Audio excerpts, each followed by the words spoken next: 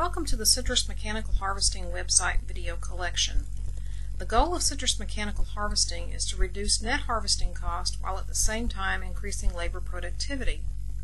Several growers utilizing mechanical harvesting are reporting between 25 to 35 cents a box savings, suggesting there is a promise for real harvest cost savings. In the 2006-2007 season, there were more than 35,000 acres mechanically harvested. The trunk shake and catch system is one of the three systems that are making commercial headway into mechanical harvesting. To help you understand about the trunk shake and catch system a little before you watch the video, let me explain the system units. A trunk shake and catch system includes three machines: a shaker, a receiver, and a field truck commonly referred to as a goat. One system requires two machine drivers and one goat driver. Typically, a goat driver will service two systems. The shaker, which must be driven in the swell side of the row, extends a wheel to stabilize the machine. The driver then positions the machine to grasp the trunk with a rubber-covered clamp shaking the tree, which causes the fruit to fall from the canopy. The receiver, which must be driven on the bed side of the row, works opposite of the shaker, extending a catch frame up under the tree to catch the fruit being removed by the shaking action. The frame is positioned close to the shaker to prevent fruit from falling through the gap of the catch frames. This fruit is then transported up by a conveyor belt to an elevator system. Most of the leaf and stick trash that falls onto the frame with the fruit is removed by a series of blowers and brushes as the fruit is conveyed to the cart. The cart, which is being pulled by the receiver, catches the fruit being conveyed by the receiver. These carts hold between 70 and 90 boxes of fruit. The cart can be lifted to allow fruit to be dumped into the goat. The goat, which is fabricated from a skeletal truck body, transports the fruit from the cart to the trailer for transport to the juice plant.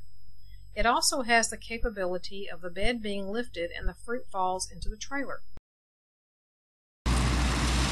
Let's hear and watch the machine in action.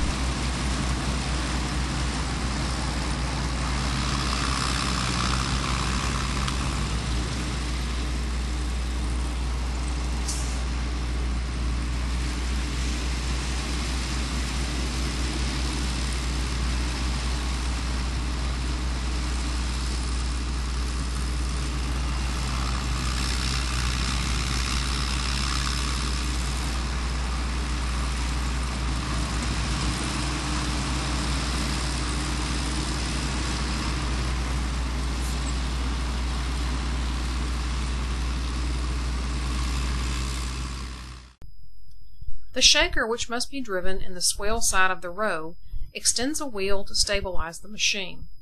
The driver then positions the machine to grasp the trunk with a rubber-covered clamp shaking the tree, which causes the fruit to fall from the canopy.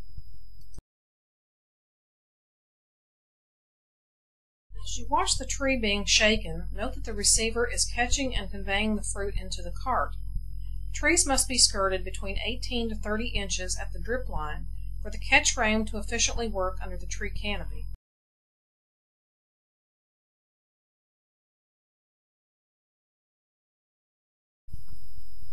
Here you can see the shaker and receiver units working side by side.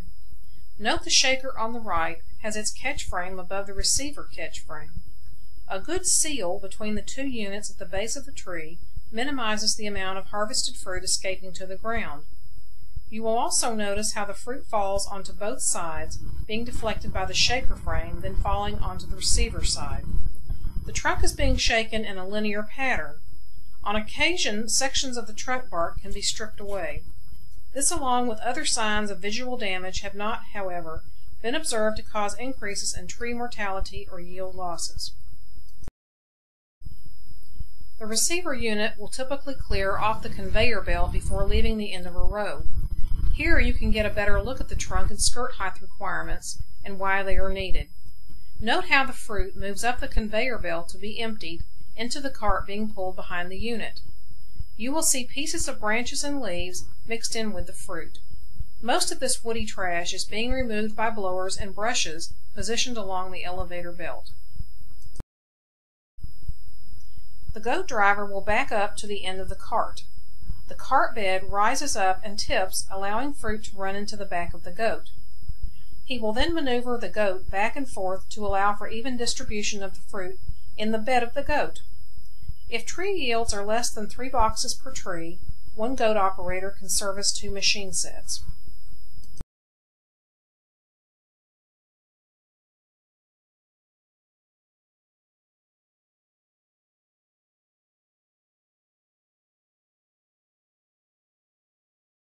The goat driver raises the bed to allow fruit to be dumped into the trailer.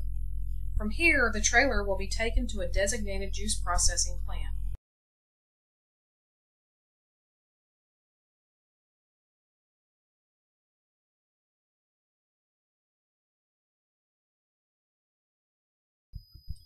From numerous field observations of the trunk shake and catch system, the following performance statistics have been compiled. These statistics represent average growth conditions in southwest Florida, since most of the mechanical harvesting between 1999 and 2003 was done in the southwest region. Fruit removal averaged 95% for shake durations between 5 and 10 seconds. Fruit recovery refers to the percentage of fruit on the tree prior to harvest that is delivered to the bulk trailer. When the system components and operators are working smoothly, a trunk shake and catch system can consistently harvest 3 trees per minute. Runtime, or the active harvest period after allowing for row turns, routine maintenance during the day, and fruit transfers from cart to goat, averages around 60%. Assuming trees yield 3 boxes per tree and factoring together recovery percentage, harvest speed, and runtime, a 3-person trunk shake and catch crew can harvest approximately 300 boxes per hour. This is a 10-fold increase in harvest labor productivity over hand harvesters. There are several issues that must be addressed to assure success when using mechanical harvesting. Improving the mechanical efficiency and lowering harvest cost will take a combined industry effort. The grower will be responsible for properly preparing the trees.